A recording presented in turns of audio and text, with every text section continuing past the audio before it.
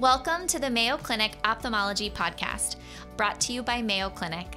I'm your host, Dr. Andrea Tooley. And I'm Dr. Eric Bothan. We're here to bring you the latest and greatest in ophthalmology, medicine, and more. In today's episode, we are joined by two clinician scientists, Drs. Chen and Arthur Sit. Dr. Chen, a neuro-ophthalmologist, and Dr. Sit, a glaucoma specialist, combine their interest in optic neuropathies and their backgrounds in biomechanics to study glaucoma, papilledema, and more. Dr. John Chen, MD and PhD, is the professor of ophthalmology and neurology here at the Mayo Clinic. He is internationally recognized for his work with optic neuropathy, and we have hosted him and featured him in our program here at the podcast, previously discussing optic neuritis and papilledema. Dr. Arthur Sit is a professor of ophthalmology at the Mayo Clinic, and he is our research chair for the Department of Ophthalmology. Together, Dr. John Chen and Arthur Sit were recently awarded an R01 for their work involving the biomechanics of the eye in glaucoma and papilledema. Welcome, Dr. Sit and Dr. Chen. Thank you very much. It's just a pleasure to be here. Absolutely. We're so excited to have both of you here to talk about your collective research together. I think that's pretty unique to have a research team here together for the podcast. So first of all, congratulations on your R01. That's really exciting news. Thank you. Thank you so much. Absolutely. We want to talk about how your research bridges both glaucoma and neuro-ophthalmology, because those are two totally different specialties. So to start, let's talk about ocular biomechanics. I know, Dr. Sit, you have a mechanical engineering background from MIT, so you're an engineer kind of at the heart of everything. How did you guys bridge this together, and really what is ocular biomechanics? That's a great question, and I'll start off by saying that I'm not going to put up any equations for you to look Please at today. So first of all, I do have to acknowledge our collaborator on this, Dr. Xiaoming Zhang, who is a PhD in the Department of Radiology, and this is really a collaborative project in the best spirit of Mayo Clinic, and we've developed a technology called ultrasound vibroelastography. I'll get to that in a little bit. But first of all, in terms of what is ocular biomechanics, that's really just to look at the structures of the eye and how strong the tissues are and how does it support pressure, because the eye is a pressure vessel, and the eye really is meant to allow us to see, and to do that it has to hold a pressure so that the tissues are in a constant shape. But the eye is acted upon by a lot of different forces. The forces inside the eye from the pressure within the eye, the intraocular pressure, but also behind the eye. The eye is connected to the brain, so we have the intracranial pressure acting on it. And then we also have muscles pulling on it. We have blood vessels connected and veins. And so there's a lot of different forces acting on the eye. So ocular biomechanics is to try to understand the tissue properties and how well those tissues can support all those forces that are acting upon it and preserve healthy vision. John, you're such a true neuro-ophthalmologist, because as soon as Arthur said the eye's connected to the brain, you immediately had this big smile on your face. It was so perfect. I just had to point that out. You're like, yes, the brain. I love it. No, that's a great explanation, but very complex. It is. Ocular biomechanics is a very complex issue, because the eye is as we all know here, is made up of different tissues. There's different parts of the eye, and again, with all these different connections to the eye, it's a very complex organ, and it's also a very delicate organ. So it's difficult to measure ocular biomechanics. So some other parts of the body, skin, for example, if you wanted to measure its properties, you might just take a skin biopsy. We can't do that in the eye, so we need to find ways to measure it non-invasively, and that's really what our project, our research leading up to this grant has been focused on, developing that core technology. Okay, so we're measuring the stiffness of the eye, essentially. Exactly. And why is that important in either glaucoma or optic neuropathies? Why does that even matter? So I'll start with glaucoma, and then John can explain papilledema far better than I could. So with glaucoma is an optic neuropathy where there's a characteristic change in the appearance of the optic nerve, and the key factor is intraocular pressure. And so there's something about the pressure in the eye that combined with all the other forces that act on the eye, that that cause some patients to lose nerve cells, retinal ganglion cells, and eventually lose vision, and in some patients even go blind. So one of the puzzling things, though, is that intraocular pressure is what we treat in glaucoma, so we lower the pressure to try to prevent further damage. But most patients who have high pressure never get glaucoma, and a lot of patients, probably up to half of patients, have glaucoma in what we would consider a normal range of pressure. So we think that it's more than just pressure. It's about whether the tissues in the eye are strong enough to support the pressure that you actually have. Okay. And then from a papilledema standpoint, it's interesting. So Arthur gets glaucoma, and as a neuro-ophthalmologist, I get all the other optic neuropathies. So it's way better to be a neuro-ophthalmologist. But in terms of papilledema, essentially papilledema is a swollen optic nerve from raised intracranial pressure. And just like Arthur said with glaucoma, you can have varying amounts of eye pressure and still get the glaucoma. With papilledema, you can have some patients who have, just mildly elevated intracranial pressure, and they've got a good amount of papilledema. And some that actually have elevated opening pressures, elevated intracranial pressure, and they don't have papilledema. And ultimately, we think it all boils down to the biomechanics of the eye. And then our goal is to try and predict why some patients develop papilledema, one don't. Are there some protective features in the eye that might either predispose or prevent papilledema development?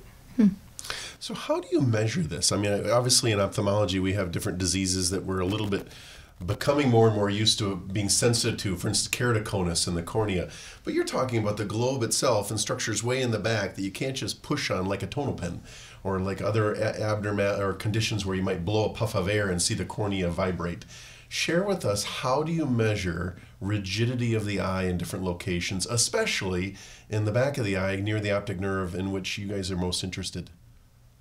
Absolutely, and that really gets to the core of the technique, the technology that we're developing. So essentially, what we do is we can cause a small vibration with a mechanical shaker at the front of the eye. So through closed eyelids, we put the shaker on the eye, and it causes a small vibration. That vibration propagates through the eye. So it actually propagates, starts at the cornea, then propagates to the sclera, and eventually makes it back to the optic nerve. And using ultrasound, we can visualize that wave propagation. And by visualizing that wave propagation, we can then look at how fast that wave propagates. And the speed at which that wave propagates is actually related to more traditional measures of tissue mechanics, like the modulus of elasticity. And so that's really what we're trying to get at. By looking at this wave propagation, the speed of the propagation in different tissues, we can then infer more conventional measures of tissue biomechanics. And is this independent of age or other patient-related factors? Because I would think that potentially age would be something that would obviously play a role in this, either the vitreous changes or the scleral rigidity changes, but it's not. No, that's a great question, and it definitely does change with a number of different factors. Age, there's work that predates us that shows that the tissues of the eye do become stiffer with age.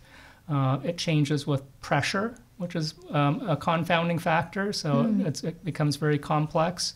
That's a chicken or egg situation. Yeah, exactly. And then things like myopia, there's some evidence that it changes with that. So really a very complex situation. So in our R1, we've tried to focus down on something that's going to give us the most information. And so from the glaucoma side, we're focusing on normal tension glaucoma patients. So those are patients who get glaucoma without having raised intraocular pressure.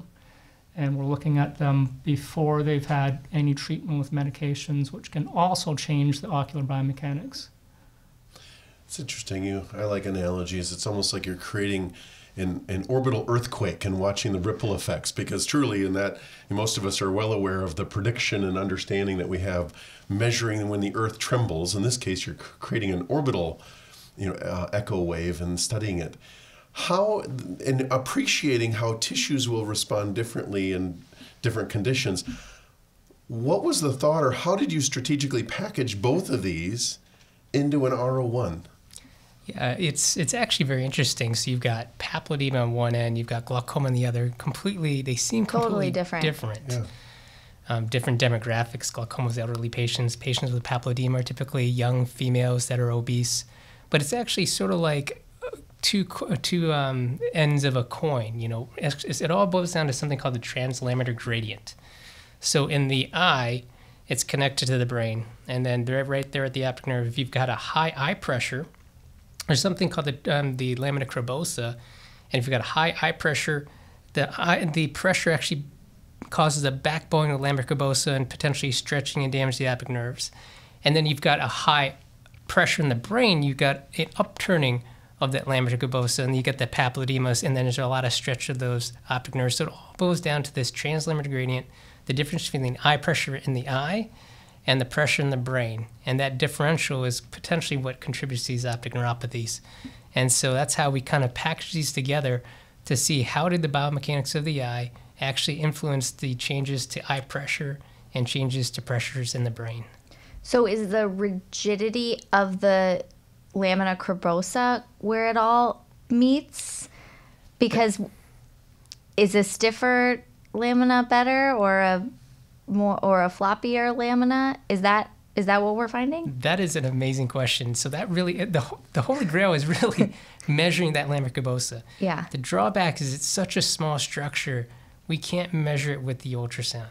So essentially what we're doing is we're measuring the posterior sclera right adjacent to it, with a potential assumption that it may mimic what's going on in lamina cribosa, or alternatively, it may not. But we're actually measuring the posterior sclera, kind of in the area of the macula, but we actually can't measure that optic nerve, lamina cribosa itself. It's just too small with our technology we have right now.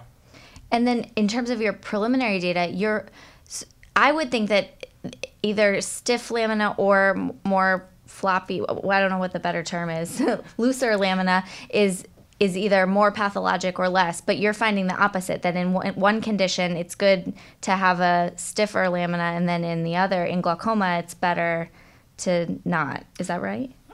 So not necessarily. I think you're talking, probably getting to some of the preliminary data that we presented or published. So it's again very complex, because if you have a stiff sclera, for example, you could actually concentrate deformation into the lamina. The converse might be true, where if you have a stiff sclera, you might have larger pressure fluctuations. So it's a very complex issue that we're really just starting to try to understand. But we did have some work in a previous study where we used this technique to look at the properties of the cornea, and we didn't find any difference in the corneal properties in glaucoma patients versus normal patients, but we did find a difference in something called ocular rigidity, which is an older measure of ocular biomechanics, and essentially looks at the change in pressure for a given volume change for the whole eye. So we can't isolate where it happens, but for the whole eye, glaucoma patients seem to have a lower ocular rigidity, so a more compliant eye. Okay. So that's for the whole eye in terms of ocular rigidity. And what are you finding now with your ultrasound, looking at posterior sclera in those glaucoma patients? Well, we're very early, so Okay. so we don't have results that we can present yet. So. This is fascinating to me. It's remarkable. You think about other uses and other conditions that, might shed light on this. And I just, in your thought process, we're going to learn about, the way it sounds going forward, the glaucoma cohort and the papillodematous cohort. What other conditions might this open us up to treating or understanding? I think there's a lot of diseases in the eye that depend on biomechanics. One that kind of relates to papilledema is choroidal folds. So in addition, when patients have raised intracranial pressure, their optic nerve swell up. But in addition, sometimes their posterior sclera will get pushed forward. They'll get a hyperoptic shift, and you'll get these kind of curves in the posterior sclera, choroidal folds. And of course, we think that biomechanics is going to play a role there. If it's softer, maybe it's going to be more compliant there, and you get more folds. And then outside of raised intracranial pressure, other diseases as well are probably going to be dependent on it, like myopic degeneration. Perhaps if you've got a softer eye, might predispose patients to more myopic generation and that kind of elongation of the eye. And obviously there's this, huge shift toward higher myopia around the world. And really the ocular mechanics of the eye may be that predisposing factor. And then other things, even the cornea with keratoconus, cross-linking treatments, all those things are all dependent on ocular biomechanics. And I think ultrasound elastography has a large role in trying to understand these diseases and trying to predict which patients are more predisposed to some of these diseases. So thinking long term, in addition to identifying which ones might have a harder course, are there thoughts or hopes that this would lead to treatment changes or new options in our paradigm? Yeah, I think absolutely. Certainly in terms of knowing which patients are good, viable options for treatment, and also I think following treatment effects, I think would be helpful as well. Did that cross-link truly kind of stabilize that cornea? So I think it can help monitor treatments. In terms of papilledema, preliminary data showed that eyes were actually stiffer that had papilledema. Again, not entirely sure if that's because, as Arthur said, the posterior sclera is stiff, so it doesn't allow that flexibility. All that pressure is getting transmitted to lamina curvosa and papilledema. Or are we actually measuring kind of pressure getting transmitted to that back of the eye and causing stiffening? And then using ultrasound elastography, we can actually determine which one that is by getting the baseline, treating the papilledema, making it go away, and seeing if that changes.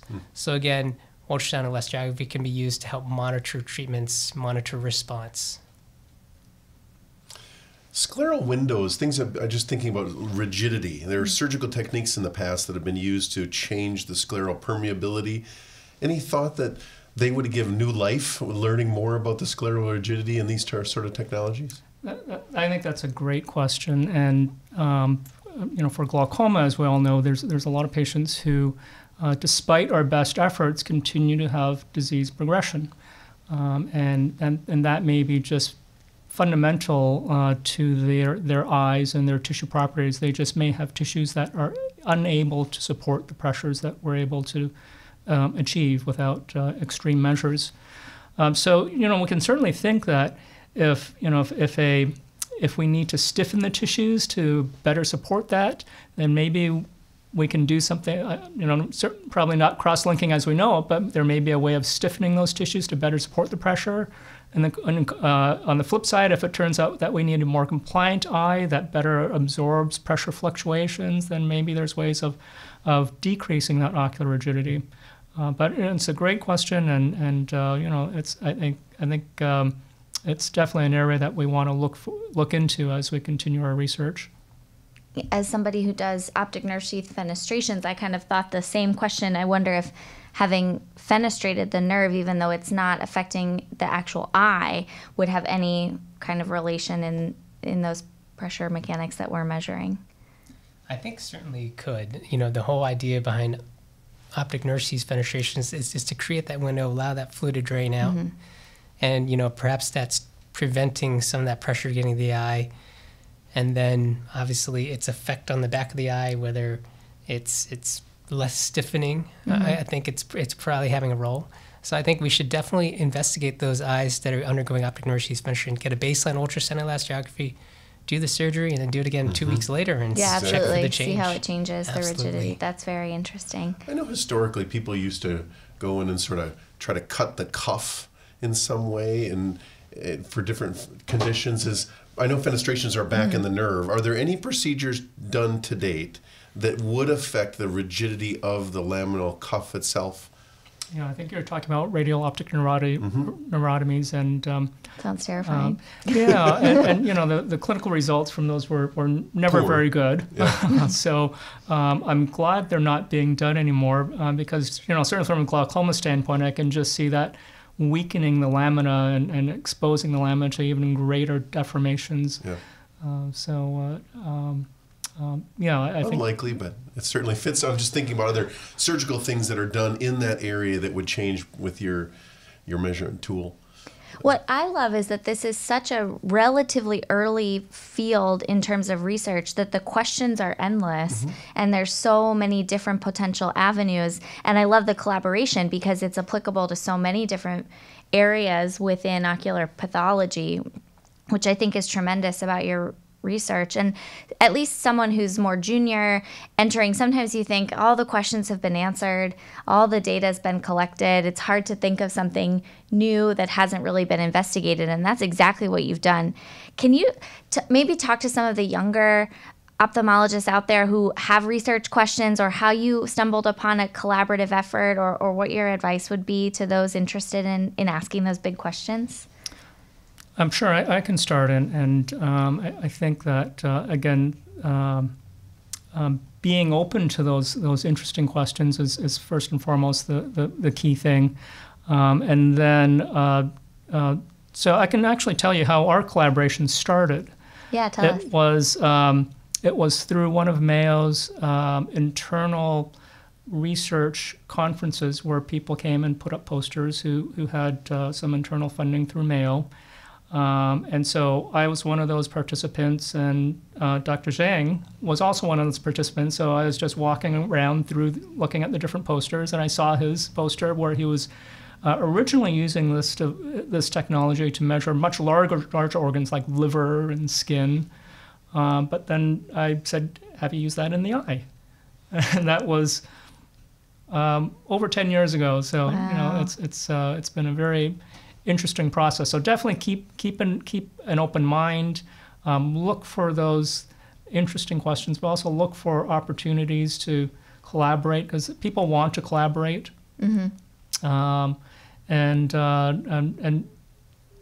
work on things that you're interested in. I think that's key. If you're working on something that someone else told you to work on, but you're not interested in, that's never going to work out well. Find something that you're interested in. No, I agree completely. It's all about collaborations, and we only have so much time in the day. I don't think any of my research projects are ever just me doing the research. It's really kind of finding other people, kind of collaborating with their expertise, and it makes for a better project, and it actually makes it more fun too, to get a chance to go to conferences with your colleagues and kind of build these research projects together. That's great advice. It's exciting. It's in the spirit of academic medicine that we're sharing, cross-pollinating, working together for the common goal and advancing what we were able to do for patients, and the whole spirit of this podcast, just bringing voices to the table, sharing, encouraging, and enlightening each other in our practices and patient care. So I thank you both for being here and for sharing your insight and your vision regarding this, your grant in your R01, but also this new technology to measure our eyes in a special new way. It's a pleasure, and thank you for having us. It's great talking with you. Congrats, guys. Thanks so much. Absolutely. Thank you. You can find all episodes of the Mayo Clinic Ophthalmology Podcast on our website. Thank you for listening, and we definitely look forward to sharing more